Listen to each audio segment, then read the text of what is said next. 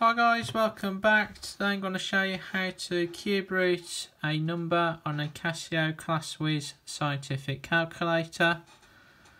So to do this we need to locate the cube root key, which is on the second row of the scientific functions, and it is the second function.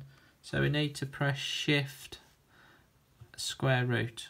Okay, and you see the cube root comes up on the screen. So let's have a look at the two examples here. So our first one is to work out the cube root of 81. So press shift square root, and then we've got to type in 81, and we get the answer 4.3 to 1 decimal place. So let's have a look at our second example then. So this time we've got the cube root of 429. So if we press shift square root key, so you see the cube root comes up on the screen.